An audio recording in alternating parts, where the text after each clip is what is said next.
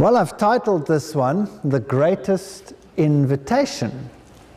And this is an invitation that has gone out to mankind ever since the great events around Jesus' life. In John 2, verse 19, Jesus says, "Destroy this temple, and in 3 days I will raise it up." Now, the temple, of course, was a type. And it served merely as a type for everything that Jesus stood for.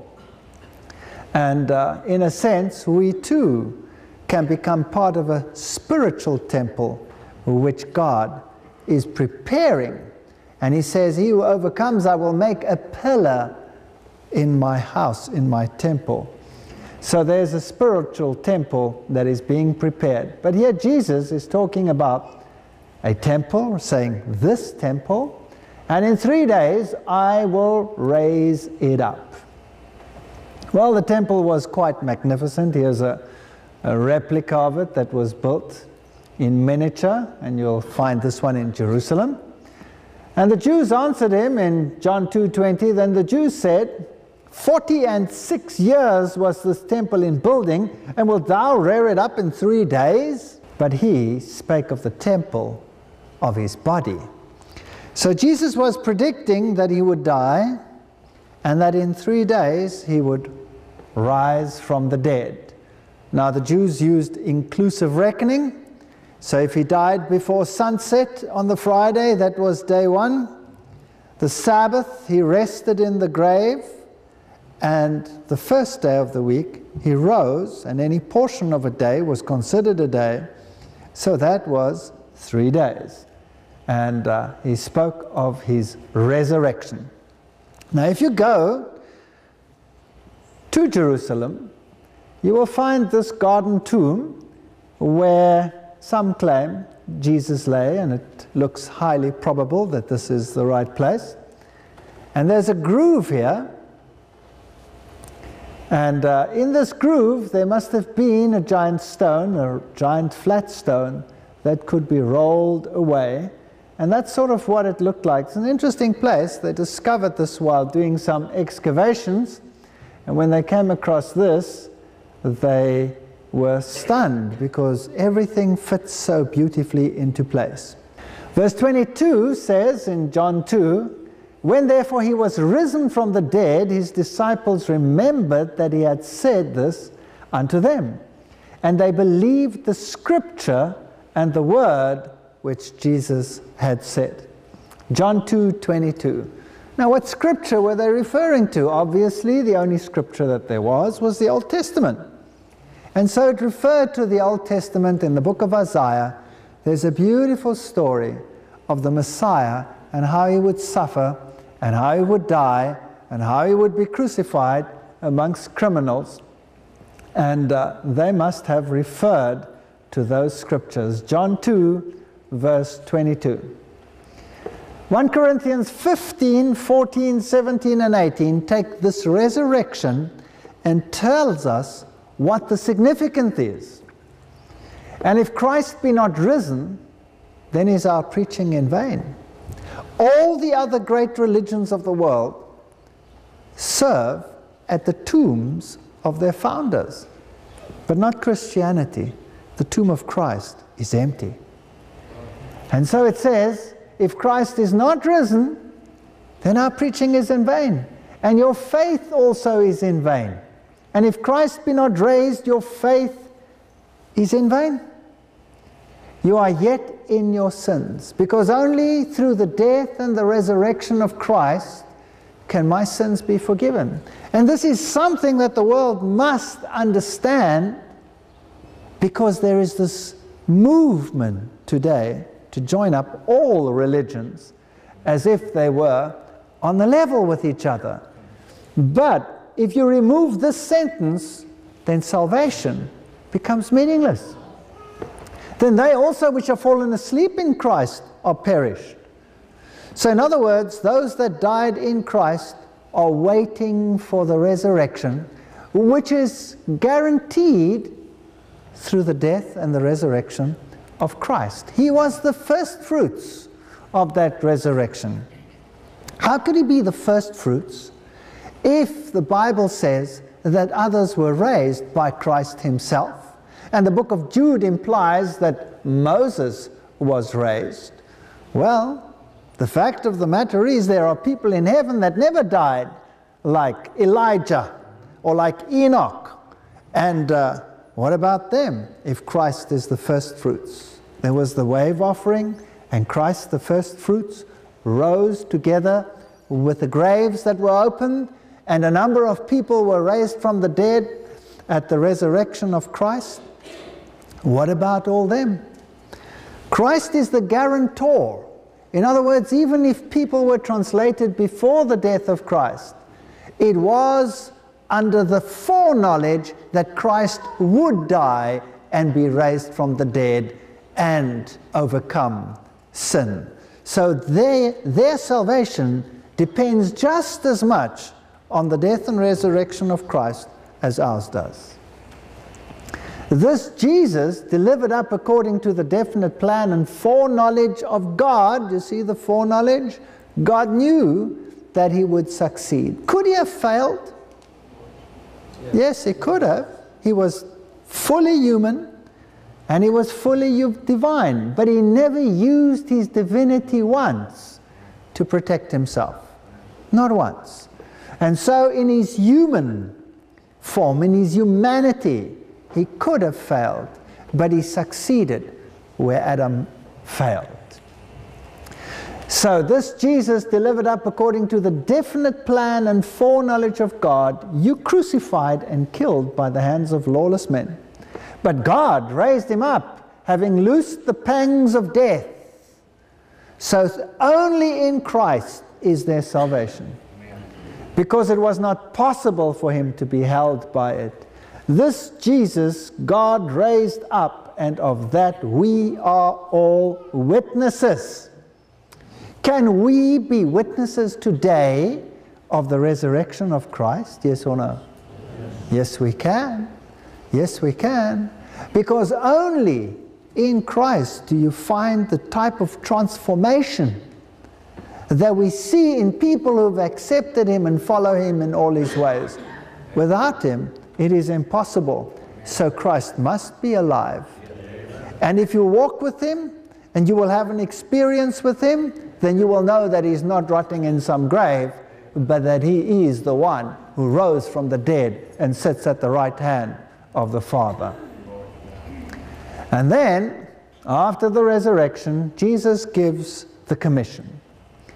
Go ye therefore and teach all nations, baptizing them in the name of the Father and of the Son and of the Holy Ghost, the full Trinity, the full power of the Godhead, teaching them to observe, what does it say?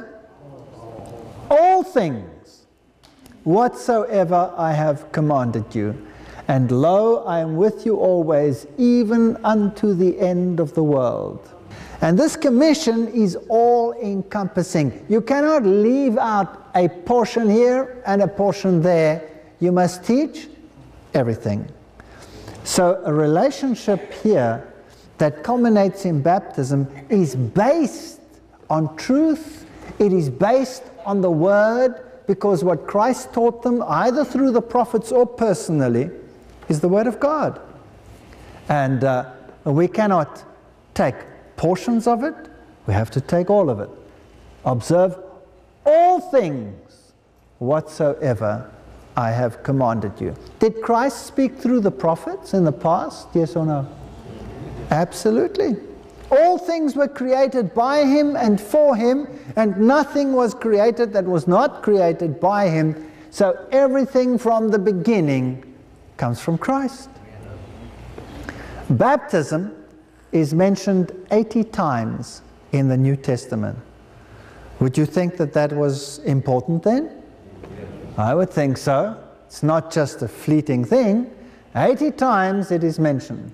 John 3:23 says, and John also was baptizing, speaking about John the Baptist, and near to Salim, that's another form for Jerusalem, because there was much water there. So for baptism, do you need a little bit of water, or do you need a fair amount of water? You need a fair amount of water, John 3:23. So what does it mean to baptize? The Greek word is baptizo, which means to dip, to immerse, to plunge underwater.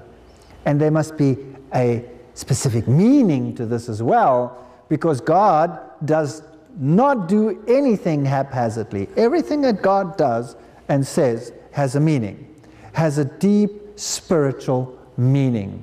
God is not a God of the just so. So to baptize means to put under water, and this is the Jordan River, and this is where John the Baptist baptized, because there was much water there. Matthew 3:5-6 says, "Then went out to him Jerusalem and all Judea and all the region about the Jordan were baptized of him in Jordan, confessing their sins." Now what is sin? We've learned about that. What was that? Transgression of the law. So people who did not live in harmony with God came here, confessed their sins, and the baptism was a symbol of the washing away of sin. And they came and they reasoned, and John the Baptist spoke wishy-washy words or plain and cutting words? Plain and cutting words. And then eventually Jesus himself came to John the Baptist, and John the Baptist knew that Jesus was the Messiah. And he said to Jesus, "I will not baptize you. You must baptize me. I'm not worthy to loosen or tie your shoelaces." And Jesus said, "Let it be so now. It is proper for us to do this to fulfill all righteousness." Then John consented. Now we have a question here. If baptism is a symbol of the washing away of sins, one of the symbols, was it necessary for Jesus to be baptized? Did he have any sin? No. He says, the devil is coming and he has how much on me? Nothing. Nothing. Not one sin. Jesus was the sinless, spotless Son of God. Why was it necessary then to fulfill all righteousness that Jesus also submitted himself to the rite of baptism? Because Jesus is not only our Savior, he's not only our God, he's also our example. And so Jesus sets an example, and it is said in the Bible that if you follow Christ, you should walk just as he walked. So studying the life of Christ is studying the Christian walk, and Christ was baptized. And Jesus, when he was baptized, Matthew 3:16, he went up out of the water. What does that tell us, how he was baptized?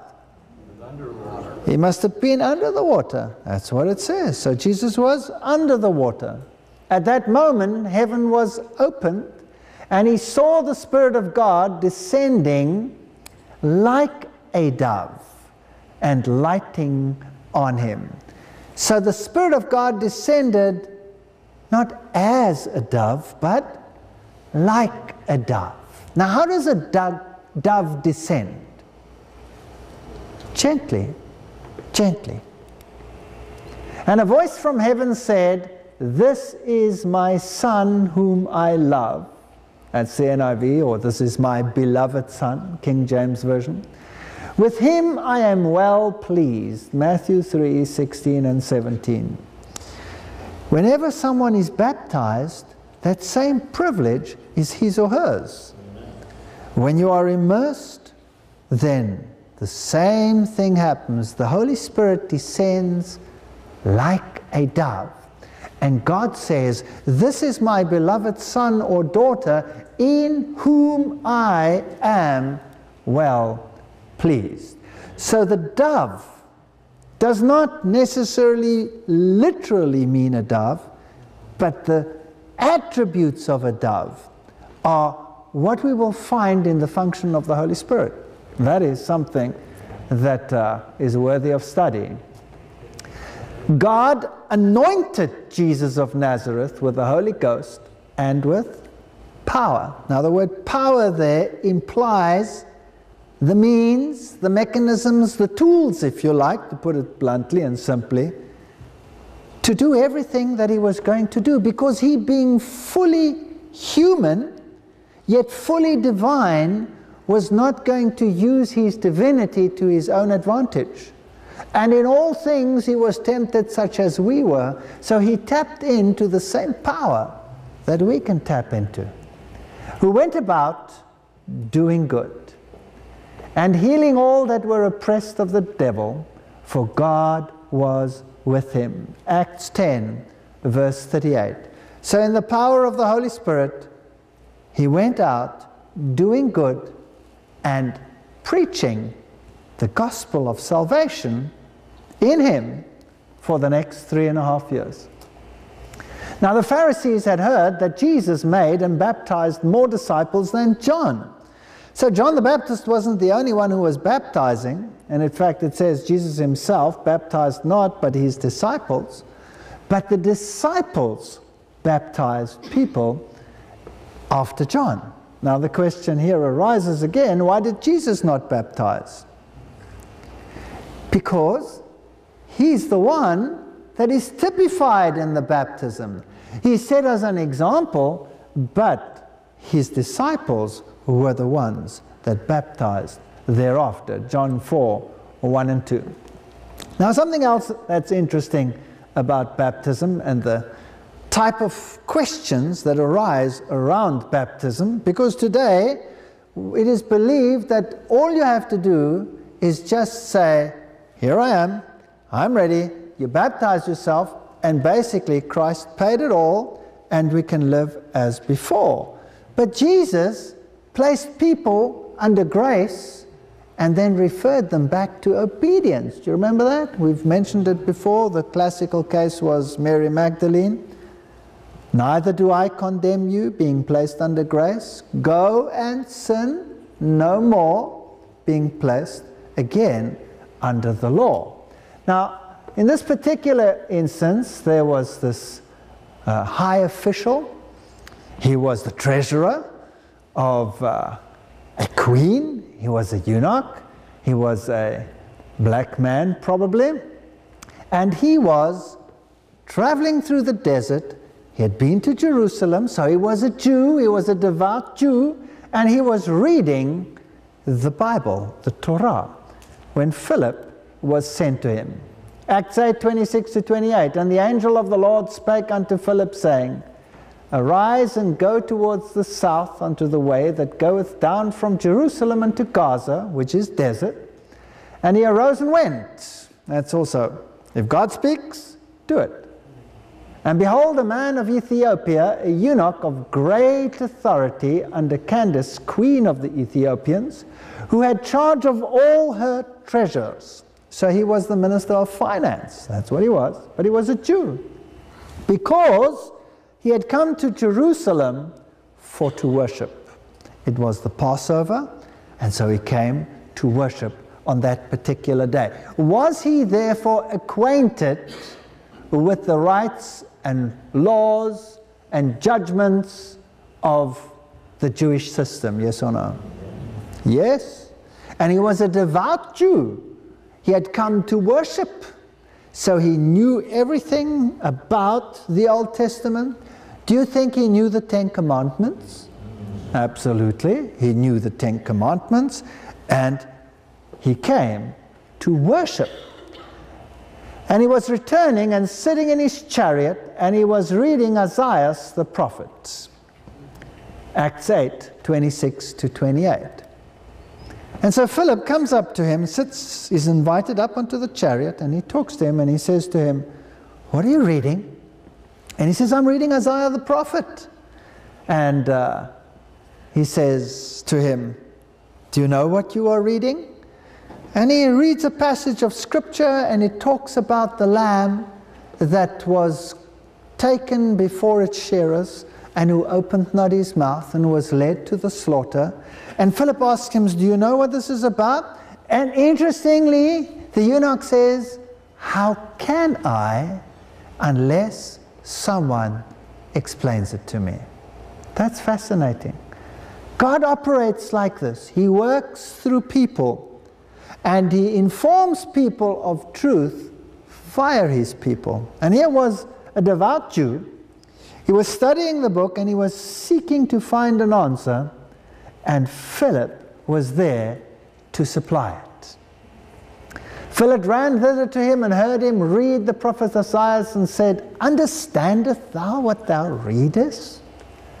And he said, how can I, except some man should guide me? Different translations say should explain it to me.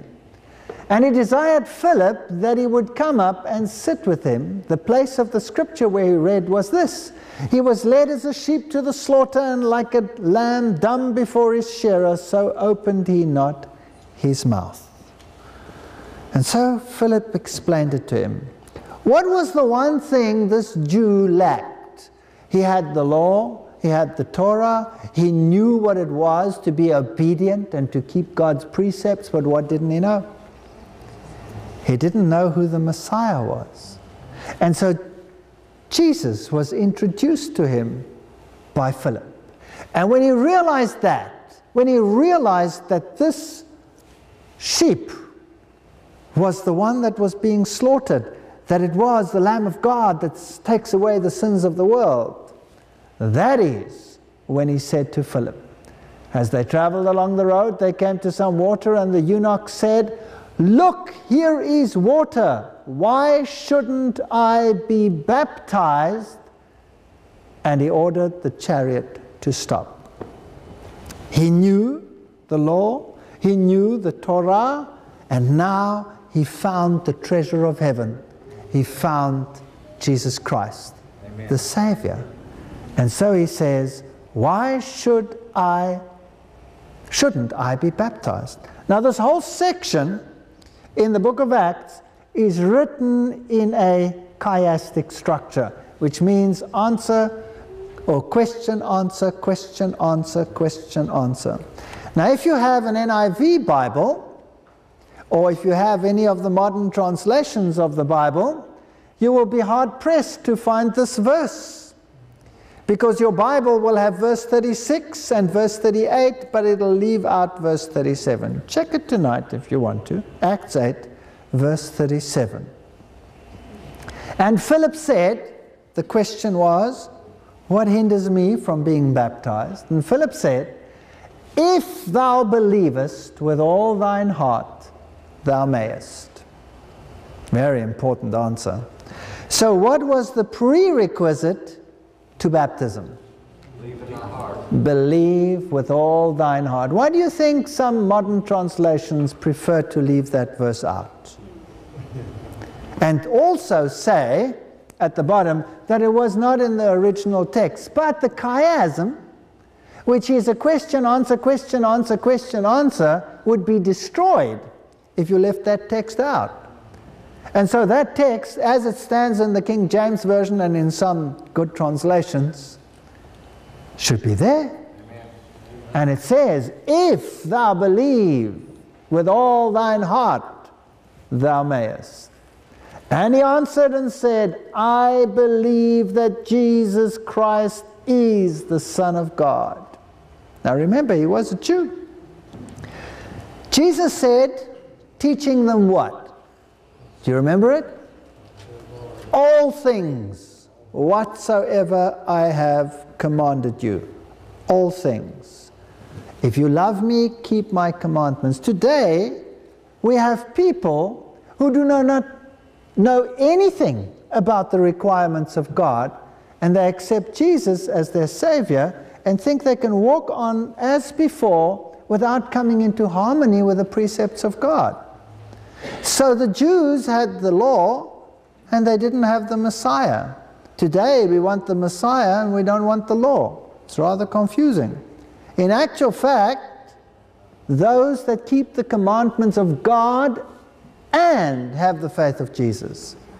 That is what the Bible says is the group that stands for the whole gospel. Because why did Jesus die for us?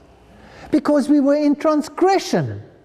Does that mean we stay in transgression? Of course not.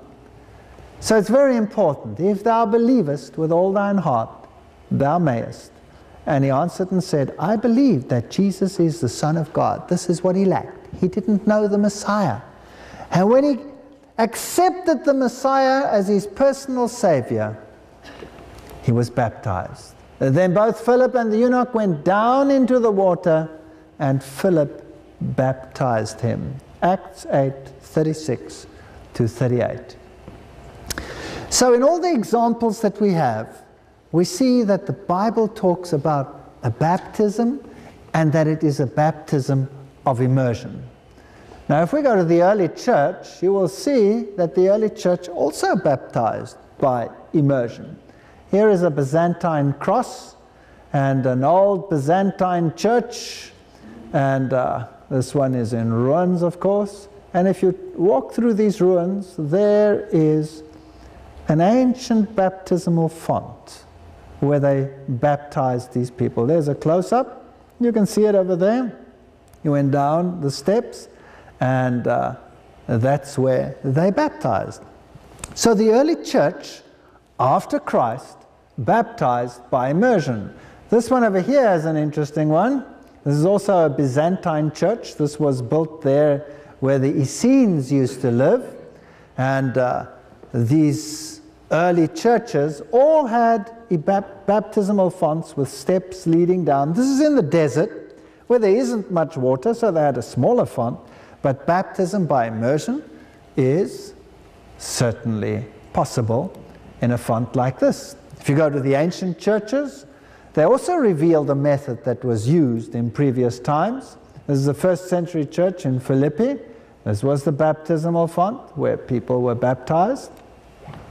And if you ask yourself, where does the baptism by sprinkling or by infusion, pouring the water over the forehead of an infant comes from? Well, then you have to go to Rome to find out, because this is where it stems from. And even if you go to some of the older churches in Rome, you still find large baptismal fonts. And here in Cappadocia in Turkey, the hidden city of some Christians in the Middle Ages, there you also find baptism by immersion, and they had these deep baptismal fonts where you went down the stairs and were baptized by immersion. Some of the reliefs and some of the paintings that we have of that early period, if we go to Russia, for example, here's the baptism of the Russian king Vladimir the Great, a painting of that by the early Byzantine church. Today the Orthodox Church is a remnant of that. Also baptism by immersion. And here's an early relief of Christ being baptized in an African fresco, and there you have also him standing under the water, and the water coming up to his waist. So where does this infant baptism then come from? If the Bible speaks about baptism by immersion, and if the Bible says, if you believe with your whole heart, then you may. Can an infant believe with his whole heart? Can an infant make a decision? Yes or no? Who makes the decision for the infant? The parents make the decision for the infant. And the infant that cannot make up its mind yet, that doesn't have the capacity to understand, is covered by the parents. The New Testament says, Paul says, that if you have a marriage and just one of the individuals is in Christ, then the husband is sanctified by the faith of the wife, or the wife is sanctified by the father, or else, what does it say? Your children would be unclean. Fascinating text. In other words, when we look at infants and small children, the responsibility for their nurturing and for their growth and for their final capacity to make a decision by themselves rests with the parents. And Jesus did what to little children? He blessed them. He said, "Suffer not the little children to come unto me," and he blessed them. And he reprimanded his disciples when they tried to keep the infants away from them. But this infant baptism is not biblical. It comes from an ancient rite. It comes from Babylon, because infants were dedicated via this system in the past. They even took infants some rites and immersed the whole infant, but most of them actually just infused or sprinkled.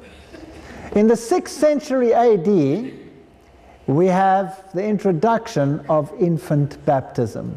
Now the god Janus, who was the two-headed one, the one that looks forward and backwards, we have the same in the two-headed eagle, that's where it comes from, was twice born. Holy water was used for baptism, and it was made by taking a torch from the altar and plunging it into water, which then became holy water.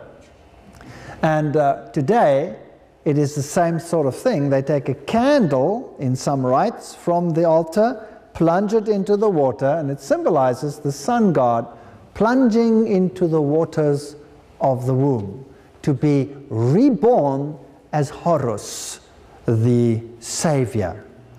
So that's where this ritual comes from, and where holy water comes from.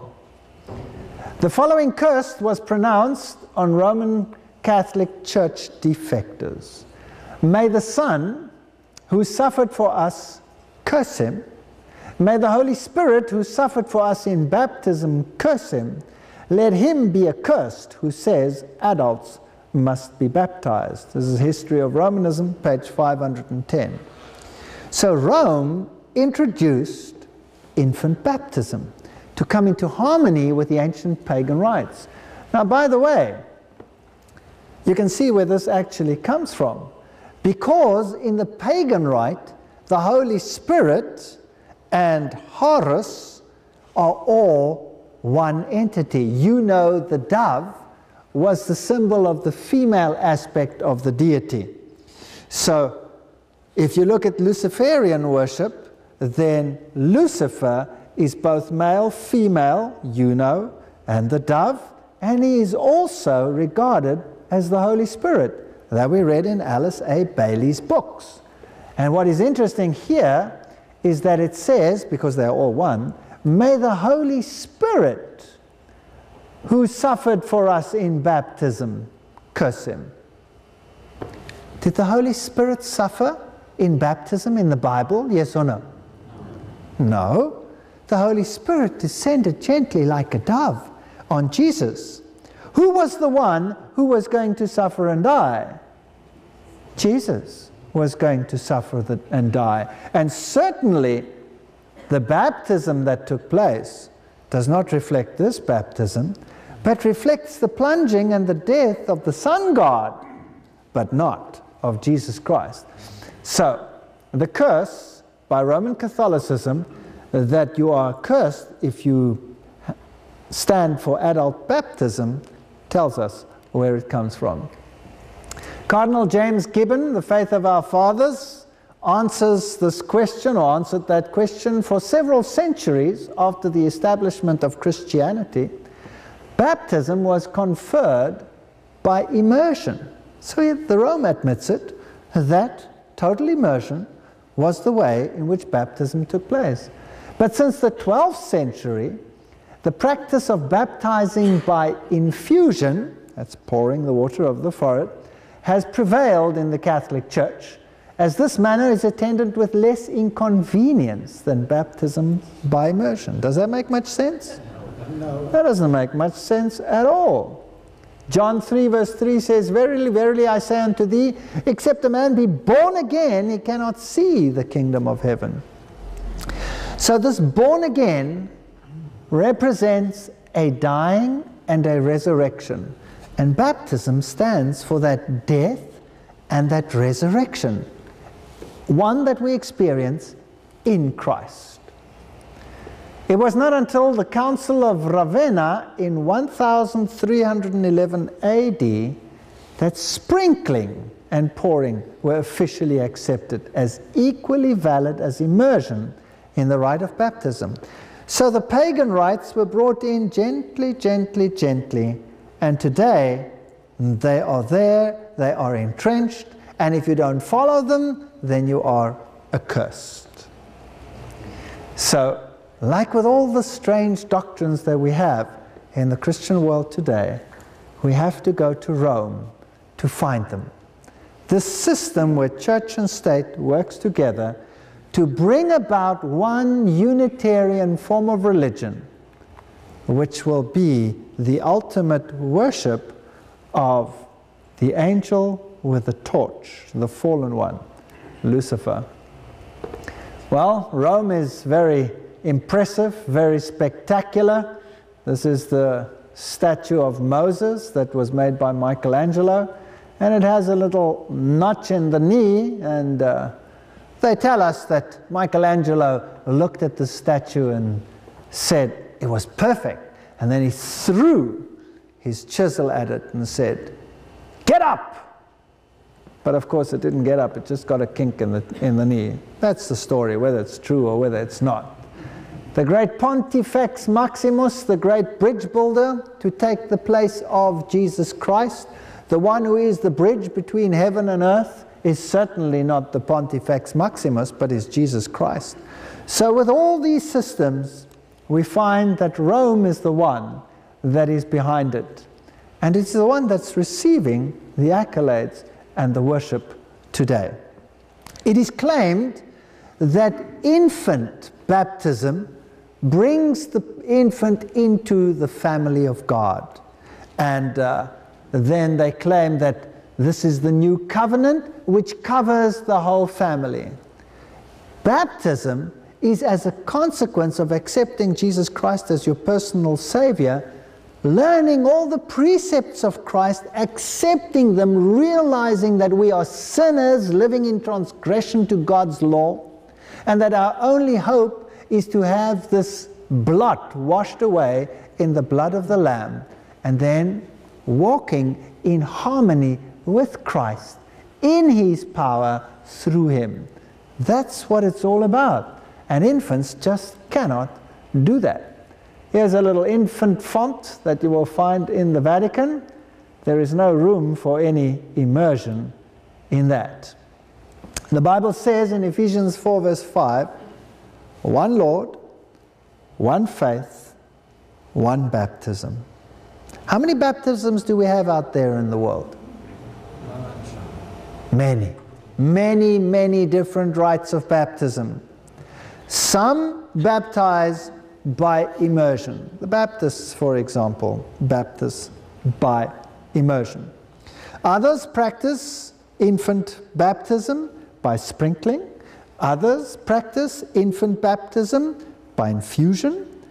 Others practice no baptism at all with water, but claim just a spiritual baptism. Some practice baptism by immersion by dunking once. Some practice baptism by immersion by dunking 3 times in the name of the Father, the Son, and the Holy Spirit. And some practice baptism by immersion 7 times. Which one of those is right? The Bible says there's one Lord, one faith, one baptism.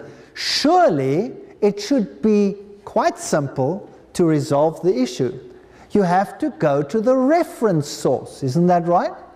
And what is the reference source? The Bible.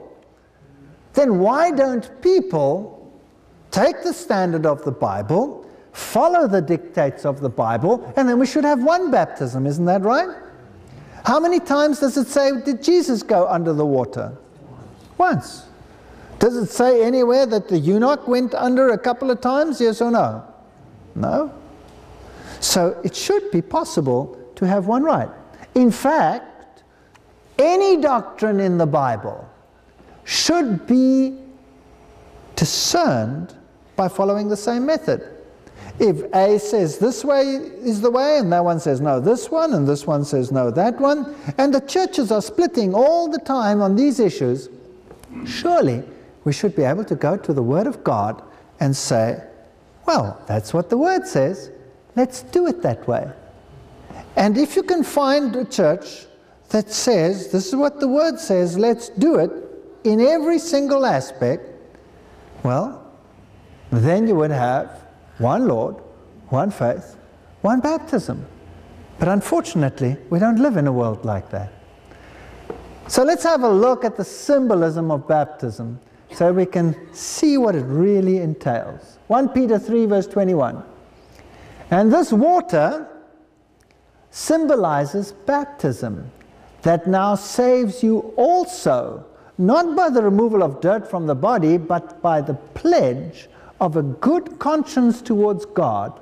It saves you by the resurrection of Jesus Christ. Amen. So when you are baptized, what are you remembering? The resurrection of Christ. Now the Christian world out there says, we remember the resurrection of Christ by doing what? By keeping what? By keeping Sunday. That's not biblical. That's not biblical. You remember the resurrection of Jesus Christ by participating in baptism. And you know what? The Bible tells us something interesting. It says you are baptized, you rise, and you are baptized in Christ. Did Jesus also institute a mini baptism to remind us of this event? Yes. He introduced foot washing. And he said, as often as you do this, then do this in memory of me. Do what I tell you. You will be blessed if you do this. The foot washing is a mini baptism reminding us of the washing of rebirth that we had. In a sense, you are going through life and picking up a little bit of dust here and a little bit of dust there. And in the solemn rite of communion, when you participate in the body and the blood of Christ, then the foot washing forms part of that. And the Bible clearly says that we should do this. Blessed are you if you do this. And very few do that either. I tell you the truth, unless a man is born of water and spirit, he cannot enter the kingdom of God. John 3 verse 5. Will the man on the cross, the thief, be in heaven one day? Yes or no? Yes. Was he baptized? No. Then how can this text be true? You see, if you do not have an opportunity to do it, God will judge the intent of the heart.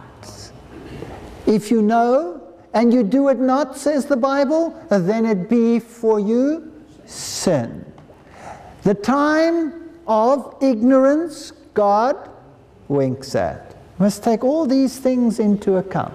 I tell you the truth, unless a man is born of water, if you have the ability and you know, you must be born of water and the Spirit. Without the Spirit, it is meaningless. You cannot enter the kingdom of God. This is serious. John 3 verse 5. So if we read on, what happened in that early church when those conversions started taking place, they were struck by the words of the disciples after they'd crucified Christ. And they said, brothers, what shall we do? And Peter replied, repent. What does that mean? Turn around. You were going this way, and go the other way. You were in sin and transgression, turn the other way. And be baptized, every one of you, in the name of Jesus Christ. Acts 2, 37 and 38. In other words, the issue at stake was that Jesus was the Messiah, the one whom they crucified. They broke the law by crucifying Christ, because it says, thou shalt not kill, thou shalt not murder. And they did it. So they had to repent, they had to accept Jesus Christ as their personal Savior, and they had to be baptized. Acts 2 verse 38 and 39, repent and be baptized, every one of you, in the name of Jesus Christ for the forgiveness of sins. And you will receive the gift of the Holy Spirit, the promises for you and your children, and for all who are far off, for all whom the Lord our God will call. Now some claim this text to say it's fine to baptize little children. It's not what it says. It says that when you accept Christ, then you will be blessed, according to the Old Testament, for thousands of generations. God takes heed of your decision. And you give God the right to intercede in your life and to stand in the hedge. And you will receive the gift of the Holy Spirit. So when you are baptized, you are endowed with a special gift.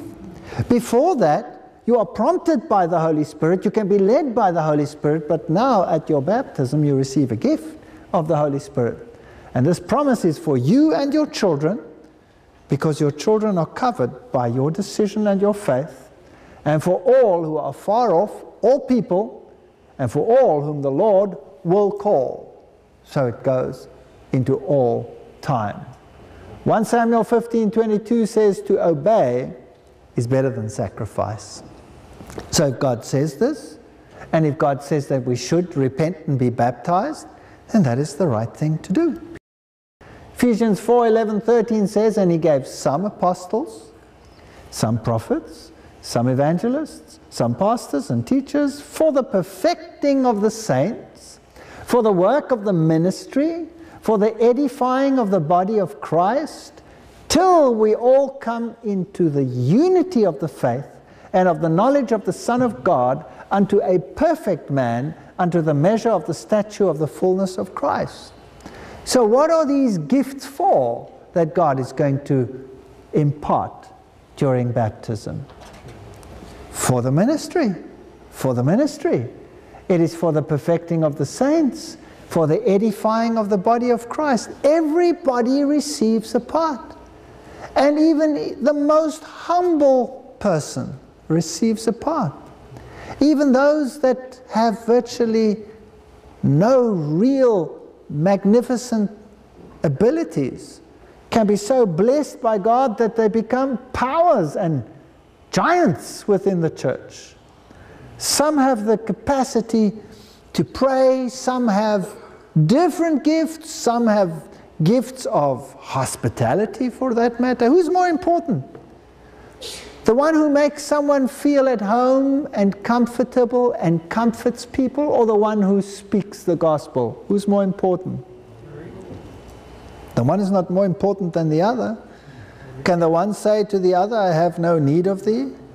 Barnabas was known for his gentle spirit and for making people feel comfortable. And that is just as important as any great gift, or to be a evangelist or a pastor or a teacher. Whatever the gift is, God gives to each according as he wills, for the edifying of the body of Christ, till we all come into unity of the faith. Now this tells us again that what we see out there in the world cannot be right. You cannot have 1,000 faiths or 2,000 or more. There's one faith, one God, one faith, one baptism, until we all come into this harmony. For as we have many members in one body, and all members have not the same office, so we, being many, are one body in Christ. Now the body of Christ is the church, the members of the body. Now can we be part and parcel of different bodies that teach different things, yes or no? Well, what do you say? If there's one truth, one baptism, one faith, can we have different faiths and different teachings on issues that are purely not biblical when we check them in the Bible? Yes or no? No. Surely we must come into harmony when it comes to the things of faith. So we, being many, are one body in Christ, and everyone members of one another. So it talks about unity in the Spirit. Having then gifts differing according to the grace that is given to us. Romans 6, 4-6. So God, during baptism, when you become part of the body of Christ, you get endowed with the Spirit and empowered to do whatever it is God chose you to do within the body. And we are His witnesses of these things, and so also is the Holy Ghost. Now listen carefully. Acts 5 verse 32. Whom God has given to them that, what's it say there? Obey Him. So does everybody receive this gift of the Holy Spirit? Yes or no? No. You have to be obedient to the precepts of Christ. Otherwise, this text cannot apply. You have to be obedient to the precepts of Christ. So in other words, the eunuch was obedient to the precepts of the Scriptures, but he knew not who the Messiah was. Today, if we accept Christ as our personal Savior, we also have to learn how to obey Him, yes or no? You have to have both. And this is a very important issue. This will be a deciding factor at the end of time. Don't you know that all of us who were baptized into Christ Jesus were baptized into His death? We were therefore buried with Him through baptism into death. Does that imply dying? Yes or no? Yes, it implies dying. And therefore when you go under the water, you stop breathing. And that symbolizes the death. But if it remains purely a symbol, well, then it's no real baptism at all. If I die the death of the old man and I rise the same old man, is that a genuine baptism? No. So if I'm not taught the precepts of Christ, if I'm not taught how to come back into harmony with Christ, then that death and resurrection is really quite meaningless. I have to know how to come into harmony with Christ. Don't you know that all of us who were baptized into Christ Jesus were baptized into His death? We were therefore buried with Him through baptism into death. Now, do you know that the Muslim world accuses Christianity of being a crutch religion? Because all you have to do is go on your knees and say, well, Lord, forgive me. And then you get up and you can do it again. And you can go to, let's say if you're Roman Catholic, you can go to the priest and you can confess the sin and it's gone. And then you can do it again and go back and confess it, do it again, go back and confess it, and you always have recourse to this confession. And then if you are in sin when you die, you get the last anointing, even when you're dead, and all that stuff is cleared away. That's not Christianity, that's paganism. And it's not true. Muslims say that if you commit something wrong, you pay the price right there. So if you're a thief, no more hand. You lose it. If you're a thief twice, well then it's hard to steal. You don't have any hands left in some of these countries. So you pay for what you have done. And therefore, that is true payment for transgression. Christianity is a crutch religion, they say. And false Christianity is because people misuse the grace of Christ as an excuse to carry on a lifestyle that they had before. Isn't that right? But true Christianity requires the death penalty to such an extent that you die and are buried with Him through baptism into death, in order that just as Christ was raised from the dead through the glory of the Father, we too may live a, what does it say there? New life. New life. I cannot live the old life. Romans 6, 3 and 4. I have to be transformed. So when I receive the knowledge of the Son of God who died for me, and I am taught all things whatsoever he has commanded, and I accept that I am in transgression to God's law, and I accept the gift of salvation in Jesus Christ, and I am baptized, buried with Christ in baptism. So when Jesus died, potentially all mankind died with him. And when he rose, potentially all mankind rose with him. But God honors our freedom of choice.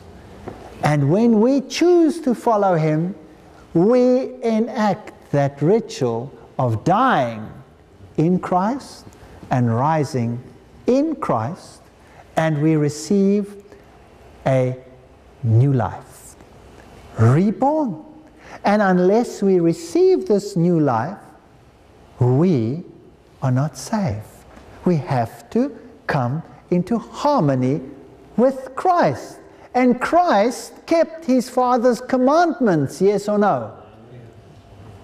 So must we keep them? Yes. So obedience is a prerequisite. People don't want that today. They want cheap grace. They say, all I need to do is believe and I'm saved. Yes, you have to believe, but if there is no obedience, then you are a transgressor of God's law. And if you break one, you break them all. And you will be judged by the law. And you won't have an intercessor. Jesus says to those that say, but Lord, Lord, did we not in that day do this and that and the other and cast out demons and do whatever it takes? Jesus says to them, depart from me, ye that work, and then he uses the word anomia, which literally means against the law of God. Today in the world out there you have a doctrine which is called anomianism, which means doing away with the law of God. Anomia. You cannot have one without the other. You can't have salvation in Christ and then not come back into harmony with what he died for you, why he died for you, to save you. So, in order that we live this new life, we must be reborn. I'll tell you something. If you really become a Christian and you really follow Christ in all his ways and you are baptized and you rise in Christ and in him, through him, you walk the life of Christ, nobody will recognize you. Your old friends will say, who are you? I do not know you. I don't want to be with you anymore. Go away. I guarantee it. I lost all my old friends when I became baptized. When I started walking with the Lord and coming back into harmony with his precepts, all my friends were gone. I didn't want to drink with them anymore. I was a spoil sport in a sense because I didn't want to do the things I did before. And my own family didn't recognize me anymore. So that is the type of new life that you must lead. But thank God, there are many, many friends that you make, and there's a new family. Amen. So death to our old sinful way of life, that's very important. Otherwise, it is not the real thing. The burial of our sins in the watery grave of baptism, and a resurrection to a new life in Christ, one that is in harmony with the precepts of Christ. 2 Corinthians 5:17, therefore if any man be in Christ, he is a new creature. Totally new, totally new. Old things are passed away. Behold, all things are become new. Totally different. Can it cause turmoil in a home if one accepts and the other one doesn't? The old husband doesn't recognize you. The wife doesn't recognize the husband. Who are you? I don't know you. You're so different. You've totally changed. What's happened? And many times they don't want to know you. And only prayer and patience and kindness can deal with an issue like that. Knowing this, that our old man is crucified with him, that the body of sin, transgression of the law, that's the definition, that's the only one in the Bible, might be destroyed, that henceforth we should not serve sin. It's very clear. Romans 6 verse 6. So, Jesus paid it all. There's nothing I can do. Nobody can keep the law of God in any case. It's impossible. Is that biblical? Yes or no? Well, is it biblical or no? No. We must not serve sin. Can I do it in my own strength? No. Only in Christ. But I can stop stealing. I can stop lying. I can stop cheating. I can stop looking where I shouldn't look, because I have power over this neck, don't I? Likewise, reckon ye also yourselves to be dead indeed unto sin. If you want to be dead to sin, must you know what sin is? Yes. By the law is the knowledge of sin, says the Bible. So if I want to be dead to sin, must I know the law, yes or no? Yes. So you see, today we have a totally different problem to what the eunuch had. He knew the law, but he didn't know Christ. Today we know Christ, but we don't know the law. And so we have to come into the fullness of the stature of Christ. So dead indeed unto sin, but alive unto God through Jesus Christ our Lord. So we die with Christ in the rite of baptism, are raised a new person, spanking new, shining new. Now new, if you have a new car, how many dents does that have when you buy it? In fact, if you take your brand new car into commission and you see a little scratch there, what do you say to the salesman? Hey, what's that? After 20 years driving with the thing, who cares, you know, about that scratch? But you're very fussy about your new car, right? Well, that's what it's like. It's spanking new. How many faults may there be in that car? What happens if you drive down the road and you what's the matter here, right? Isn't it supposed to be new? New means new. Totally new person. How many dents, how many sins, how many whatever is in that new individual? Not one. They're all gone. You stand before God as though you had never sinned. I am crucified with Christ. Nevertheless, I live. I died, but I'm alive. Yet not I, but Christ liveth in me. So if I boast and say, I have the power to do this now, and I have the power to do that now, that's not biblical either. In Christ. And the life which I now live in the flesh, I live by the faith of the Son of God, who loved me and gave himself for me. Galatians 2, verse 20. It's fantastic. It's fantastic. I don't become a puppet of Christ. Christ doesn't control me like a puppet and say, oh, you're a marionette, you have to do whatever this and that and the other. No, I have freedom of choice.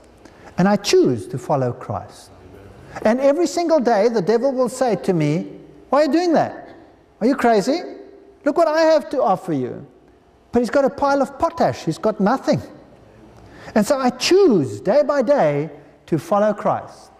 So baptism commemorates Christ's death, burial, and resurrection. That's what it does. Secondly, it symbolizes the death and the burial of the old man of sin. Thirdly, it represents the resurrection to newness of life in Christ Jesus. And fourthly, it indicates the washing away of sin. Acts 22:16. That's what the rite of baptism stands for. That is the symbolism. When you are raised, what happened to Jesus? The dove descended. So when you are raised a new person in Christ, then you receive the gift of the Spirit. Whatever it is, as God wills. You know, many sit in the church wondering what their gift is. I don't have any gift. Nothing happened to me that I can remember. If you're not willing to walk with Christ, will you experience Him? Yes or no? No. Many exercise their gift all the years, and don't even know that they're exercising a gift. Whoever believes and is baptized will be saved. Mark 16, verse 16. This text is so misused today. Believes means everything. You've got to believe everything. If thou believest with all thine heart, thou mayest. Acts 8, verse 37. Brothers, what shall we do? Peter replied, repent. That means come back into harmony with the precepts of Christ and be baptized, wash away, be reborn, every one of you, in the name of Jesus Christ, because only in Him do we move and have our being, and do we live. Then they that gladly received His word were baptized. Does that mean there were some that did not gladly receive His word? Sure, many didn't. And the same day there were added unto them about 3,000 souls. Acts 2, verse 41. So to the body of Christ there was added 3,000 souls. Now today, this is a mass baptism in the Jordan. Many people go to the Jordan to be baptized. Thousands upon thousands upon thousands go to be baptized. And I wonder whether they understand the fullness of the rite of baptism. It's nice to be baptized by immersion, because that's a biblical way.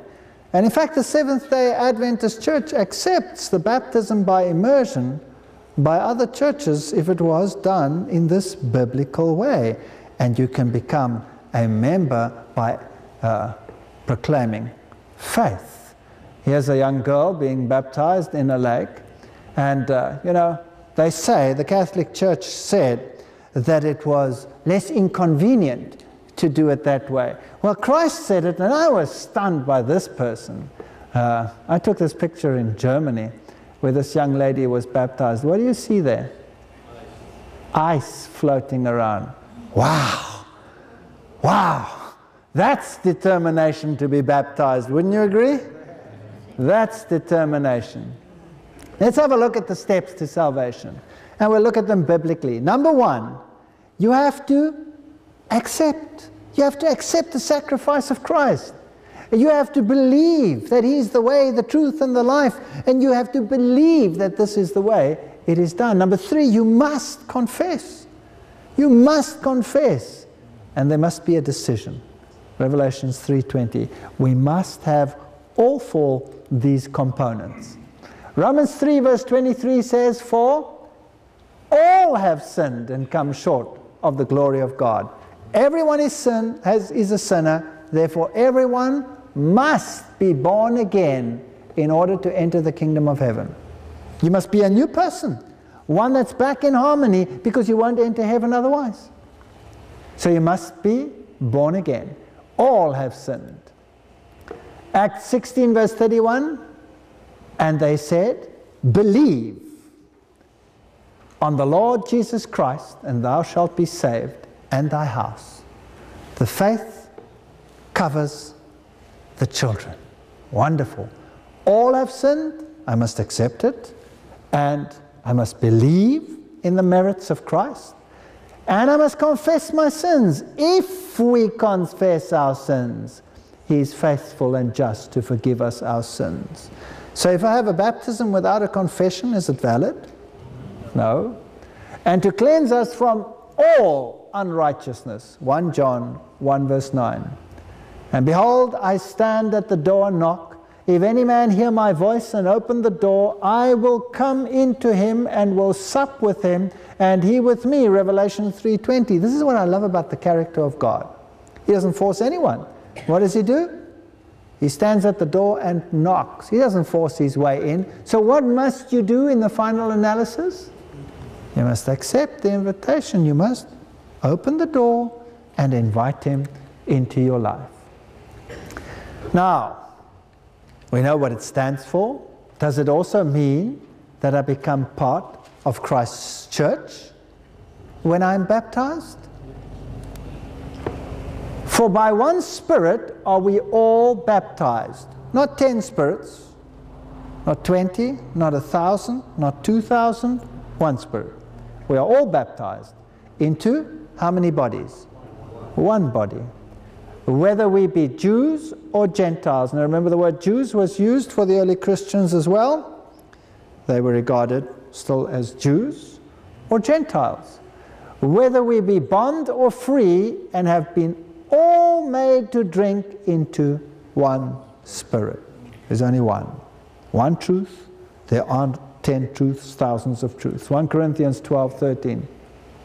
So the Lord added to the church daily such as should be saved. Acts 2 verse 47. So when you accept the rite of baptism, when you accept Jesus as your personal Savior, when you are baptized, you become part of the body of Christ. And that body of Christ must be the one that teaches how many things? All things. For by one Spirit are we all baptized into how many bodies? One body. And He is the head of the body, the church. Colossians 1:18. Yes. So baptism by immersion is personal, but it is also corporate. It means you become part of the body of Christ. Now what about rebaptism? If you have been baptized, let's say you've been baptized in a way that is not in accordance with the entire biblical principle, what then? Is rebaptism called for? Well, let's read what happened in Acts 19, 1-5. Paul, having passed through the upper coasts, came to Ephesus, and finding certain disciples, he said unto them, Have you received the Holy Ghost since ye believe? So, they had accepted Christ. They were believers. And they said unto him, We have not so much as heard whether there be any Holy Ghost. And he said unto them, Unto what then were ye baptized? And they said, Unto John's baptism. Now John preached the baptism of repentance. But the baptism in Christ implies becoming part of the body of Christ and receiving the gift empowering you to preach Christ. Then said Paul, John verily baptized with the baptism of repentance, saying unto the people that they should believe on him who should come after him, that is, on Christ Jesus. When they heard this, they were baptized in the name of the Lord Jesus. Acts 19, 1-5. Now, again, some denominations will say, well, that means we must only baptize in the name of the Lord Jesus. But the Lord Jesus himself said, baptize them in the name of the Father, the Son, and the Holy Spirit.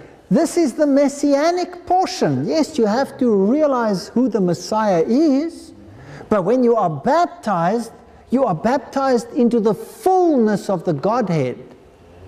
You're not just baptized proportionally or a portion of it. Without Christ, there is no salvation. But Christ and the Father are what? One. You can't be baptized into the one without being baptized into the other. It's impossible. So baptism by immersion, rebaptism is called for. If you feel that you've had a total biblical baptism, then as I've said, the Seventh-day Adventist Church acknowledges that, and you become part of the body that keeps the commandments of God and has the testimony of Jesus by a profession of faith. But if you feel that it is better to be baptized into the full truth, then baptism, rebaptism, is not unbiblical. So God works through his church. This is very, very important.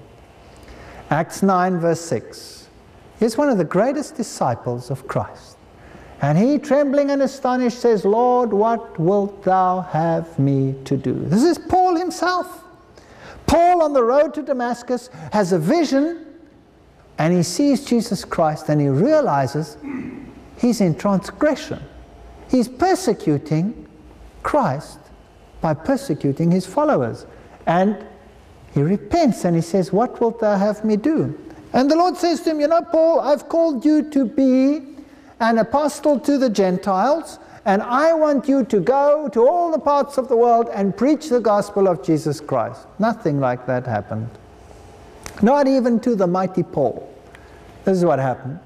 "And the Lord said unto him, Arise and go into the city, and it shall be told thee what thou must do." Isn't that fascinating?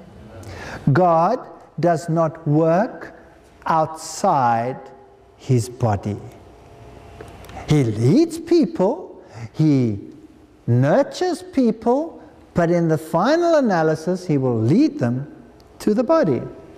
And Ananias went his way and entered into the house. There was the disciple that God chose of the brethren to tell Paul what he had to do. And putting his hands on him, he said, "Brother Saul, the Lord, even Jesus that appeared unto thee in the way, as thou camest, has sent me, that thou mightst receive thy sight and be filled with the Holy Ghost." Acts 9, verse 17. It's a very important text. God does not raise up people outside to go and tell the body what to do. He sends them to the body to be told what to do. Does that make sense? So these are very important biblical principles whereby one can find solidity in one's faith. Here is the patience of the saints. Here are they that keep the commandments of God and the faith of Jesus. Revelation 14, verse 12. So at the end of time, God would see to it that there would be a body that not only preaches baptism by immersion and salvation in Christ and Christ alone, but teaches all things, even the precepts of Christ.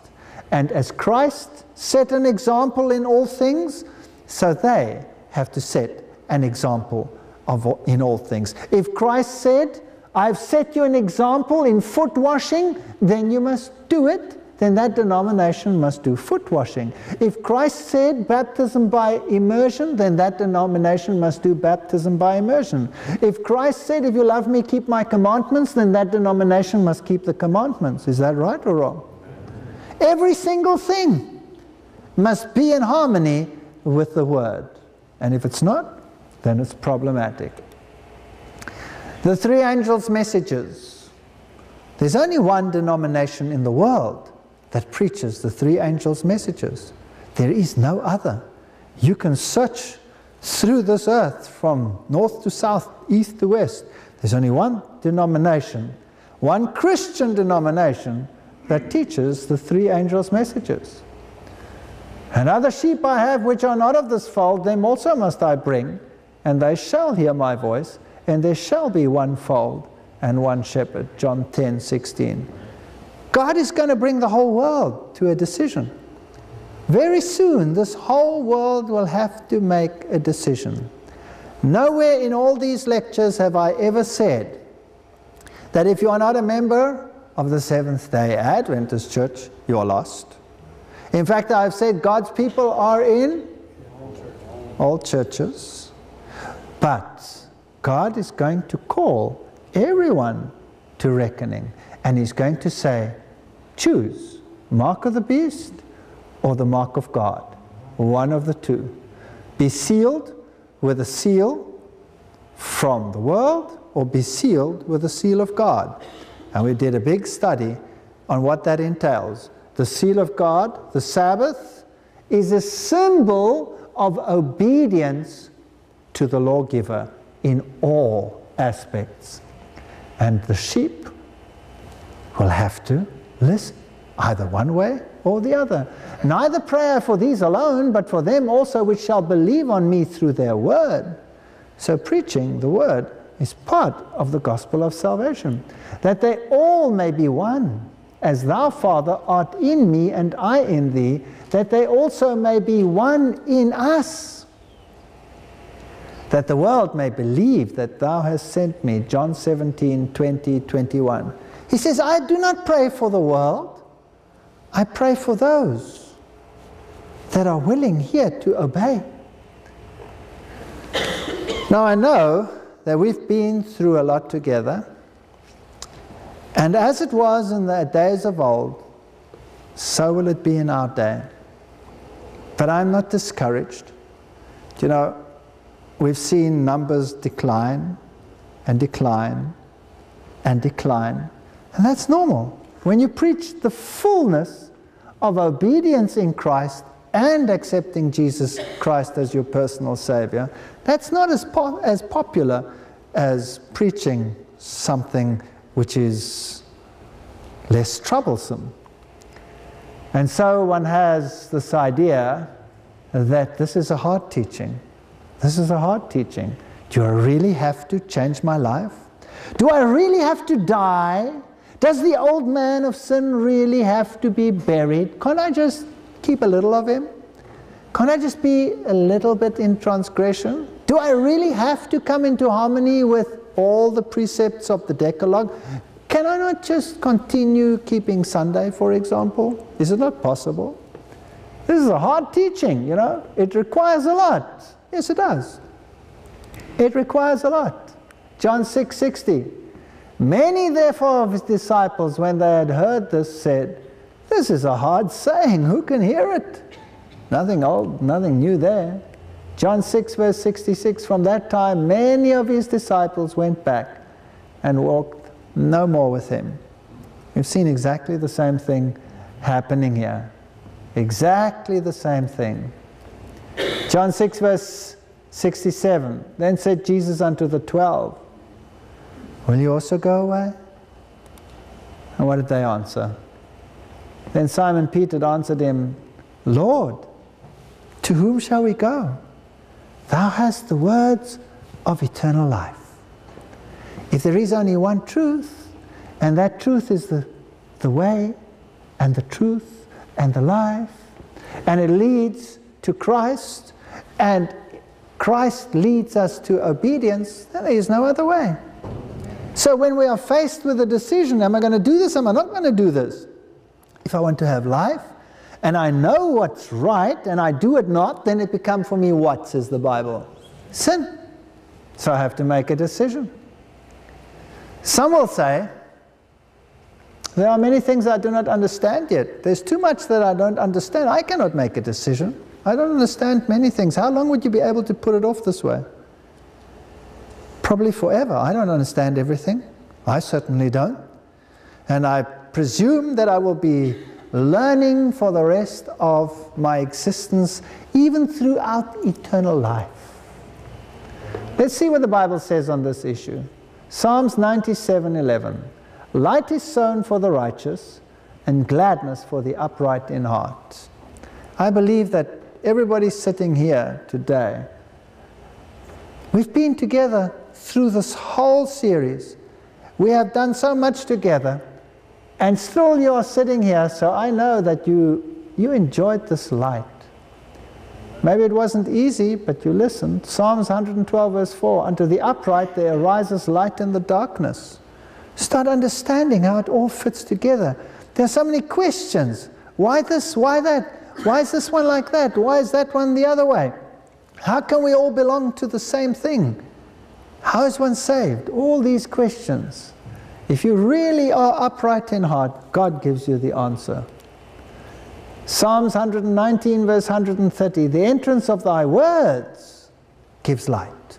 So if it's not word-based, if it's not biblical, then that light is not necessarily from God.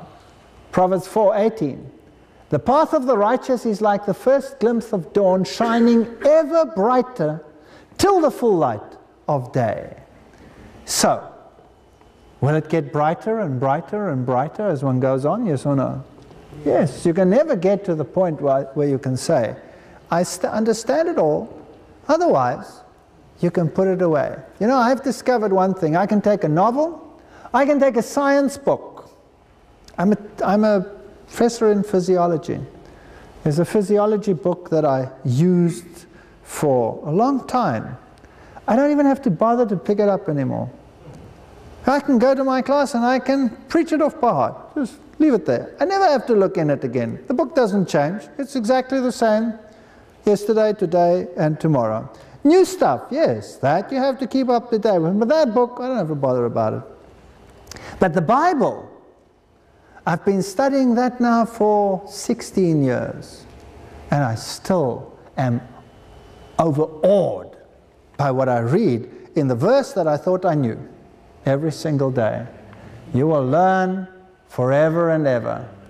So this reason for not following Christ in fullness is one that you will never overcome except by taking a step of faith. None of the priests and the rulers believed. This is a very important question. If this is truth, how many lectures have we had together? I forget. Whatever it was. 30. I don't know. And every single one of them, did it sound like the truth to you, yes or no? Can I see some hands? Who says it sounded like the truth? I can see a couple of hands. Now, if this sounded like the truth, and if this is the truth, then where are all the big guns? Why are they not here? Where are all the others? Where are all the theologians and the priests and the pastors and the this and the that? Why aren't they all rushing to this if this is truth? Well, nothing's ever changed. In the past, they also didn't do it.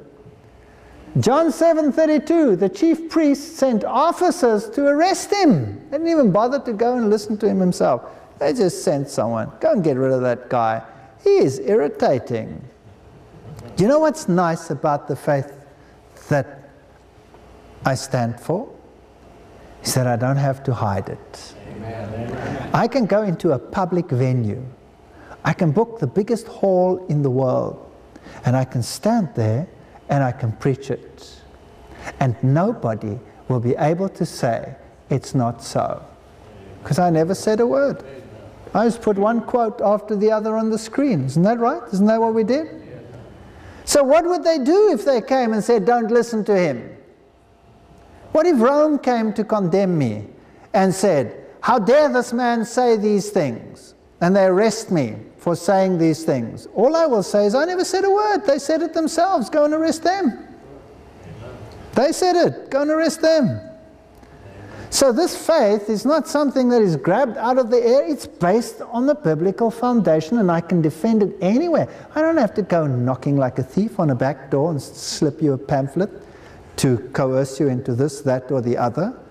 Didn't force you to be here. You're all sitting here by your own free choice, listening and checking verse for verse, going back. I've got a letter there of a person there who went back to the web to see, is this really so? I love that. This dark day question, looked up that date. Wow, there it says. Dark day, New England, to this day, unexplained. And they bring it to me and they say, yes, being confirmed. Every single word. Every single word. The chief priests, they sent officers to go and arrest him. Verse 46, they came back and they said to the priests, sorry. They said, where's he? We sent you to arrest him. And they said, but, you know, no one ever spoke like this man. Nobody ever gave them so much to think about as Jesus did. Verse 47, you mean he has deceived you also? Has any of the rulers and the Pharisees believed him? Well, we're in much the same boat. Fortunately, even in biblical times, many of the Pharisees and the scribes did believe. Most of them didn't, but many of them did. Nicodemus did. Even though he came in the middle of the night, scared that he might be seen, he believed. And he was a powerhouse after that. I tell you that thousands and thousands are accepting this truth. Thousands. There are millions across the globe that are accepting this truth. And they're being added to every single day. Thousands upon thousands upon thousands. In South America, every day, 2,000-3,000 are being added. Every single day. Now you just add that up over time. Millions are coming into this truth. If they do surveys and they find out how many Seventh-day Adventists are there, then you will find that on the surveys there are more Seventh-day Adventists than in the books of the church. That's fascinating. If a government does a survey in its country asking what denomination do you belong to, there are more Seventh-day Adventists in that country than on the books of the church. What does that tell you? That in their hearts they've accepted this truth, but they haven't made the final step yet. There are whole churches, including the pastor, whole churches that are coming over to this truth. Why? Because there's so much to it, you cannot gainsay it. And others will say, you mean he has deceived you also? None of the others have believed him. Well, maybe they haven't bothered to study it. Some will say the price is too high. I don't want to pay this price. I have to give up too much. What is there to give up? My Father, if it is possible, may this cup be taken from me. Yet not my will, but as you will. It's profound that God should choose something as simple as obedience, a day, to make a difference between right and wrong. Absolutely amazing. I'll wait till the Spirit moves me. You know, I really know this is right, but, you know, I really don't want to move yet. Isn't that another one that people use? Well, Proverbs 16 verse 25 says there's a way that seems right to a man, but in the end it leads to death. If you know something is right, then do it. I'm not one of those evangelists who will stand up here and pressurize you, because all these times we have spoken to your minds and hopefully to your hearts as well. But I certainly would like to have your heart and your mind working together. This is your choice, not mine. I don't have to force you. You decide. Is this right or is this wrong? Maybe you really do believe that you don't know yet. You're not certain. That's fair enough. Then you say, but I either want to learn more about this because I think this is right, or I want nothing else to do with it. That's also your decision. No one else's. It will cause division. I know that if I accept this, my husband or my wife, they're going to freak. I might lose my boyfriend or my girlfriend, my job. My family is going to go nuts. Mine did. My cousin did this across the table. He says, that's your half, and this is my half. I'll never put my foot in your house again.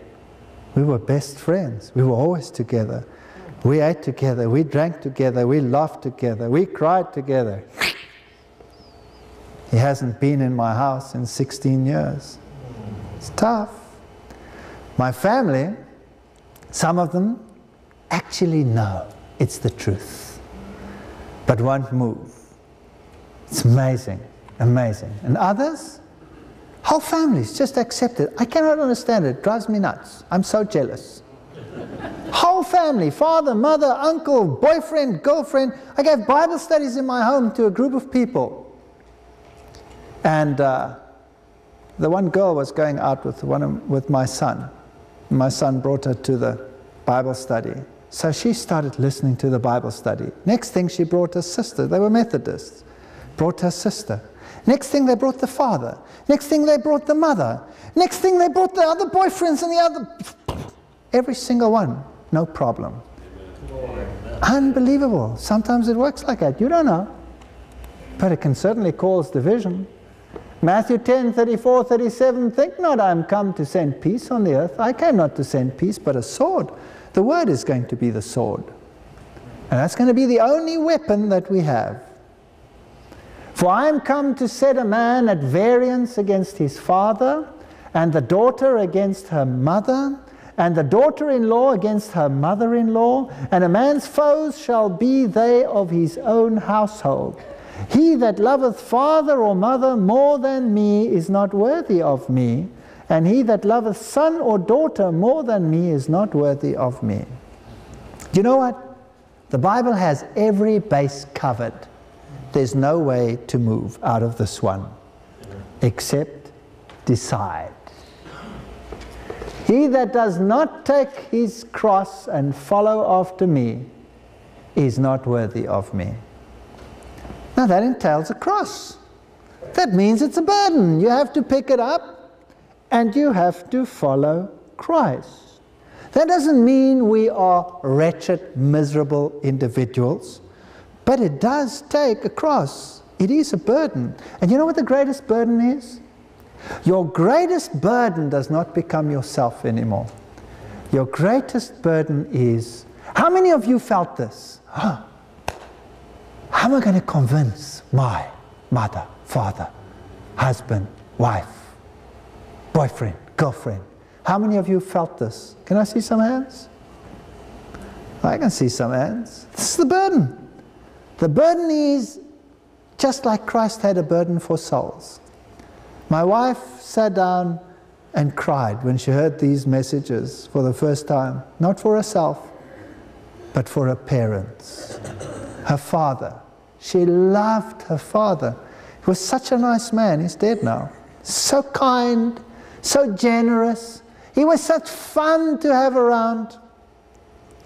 And he was a New Ager, probably a high mason, an occultist, and he worshipped the devil. Wow, that's pretty scary. I don't know what happened to him in the end. We took care of him until he died, or my wife did. And he never ever said one negative word towards the end anymore. And what went on in his mind is between God and him. I wish, I hope, I believe I will see him at the resurrection. But everyone has a cross, and we have to follow him. But now thus says the Lord that created thee, O Jacob, and he that formed thee, O Israel, fear not, for I have redeemed thee, I have called thee by thy name, thou art mine. Isaiah 43 verse 1. Do you think God will leave you alone with that cross? No. To carry it alone? No. There it says, I've created you, and I've formed you, and there's nothing to be afraid of. He is the one who says, fear not. Those are the issues. That's what we've discussed all this time. Oh, there's much more. We haven't even started yet. Have we had a Daniel seminar? No. We've touched here and there on Daniel. Have we had a Revelation seminar? No. We've touched here and there on Revelation. Why do I talk about those two books? Because they particularly concern our time, the end of time. We haven't touched Isaiah, which is the whole Bible in one prophetic word. My favorite book, Isaiah. Wow, such comfort in that book. We haven't read the Psalms together to discern what all the Psalms, some of them are eschatological, some are messianic, some are just comfort, some are what it means to be repenting. We haven't read the Torah together. We've done nothing. We've been through the precepts and the principles. There's so much more to learn. And we're going to continue with this. Even though I'm going to leave and I'm going to be gone, it's not me that you're interested in. You're interested in Jesus Christ. He's all that matters. And when you come into a body, that's who you serve. You serve Jesus Christ. You don't look around and say, now, why is this one like that? And why is this one not doing what is right? It's not your business whether he's doing right or whether he's not doing right. Your business is to follow Christ and to follow his precepts. And we must come into harmony. That means I can go to my brother and say, listen, brother, why are you still doing this when the Bible actually says this and that and the other? In love. You can do that. There's nothing wrong with that. Don't expect perfection, but expect truth. And don't give up until you found all of it. That's what it's all about. And follow Christ. And he will help you. Fear not. He who has redeemed you. So that is the issue. Not that we've finished, but we've come to a point where we can make a decision. So I would like to invite anyone who has decided or has come to the conclusion that this is truth to stay behind afterwards so that we can discuss how do we continue. Where do we go from here? How do I fulfill the rite of baptism? Or I have been baptized already, or I'm not ready yet. What do I do? Where do I get nurtured further? What do I do? Can't just run away from the body of Christ. They were added daily. So I would like to invite everyone that was convicted that we've heard truth up until now to stay behind when we end now. And let's talk briefly, just briefly together, as to what are we going to do on the way forward. Some of you might feel you're ready for baptism. Some might feel, I want to join the body. Some might feel otherwise. Let's do that after this meeting. No pressure, nothing like that. Just your decision. Let us pray. Heavenly Father, thank you, Lord, for truth. Thank you for a word that is truth from the first page to the last. And thank you for the example that you have set us in Jesus Christ. Help us to keep our eyes fixed upon you and to follow you in all obedience. Lord, please come into our hearts and into our minds and help us to make right decisions so that we will follow you wheresoever you lead and not where man intends to lead any one of us. Thank you for all the people that are here tonight. And thank you, Lord, that you are speaking to every single one of us. Lord, there are many that have known this truth for years, myself included. And I would also tonight, together with them, like to recommit my life to you. Amen. And say, Lord, I might have slipped along the pathway. I might have made mistakes. But I know, Lord, that by your grace, the righteous man falls many times, but you raise him up again. So those who want to recommit their lives to you, may they also make a decision tonight. In Jesus' name, amen.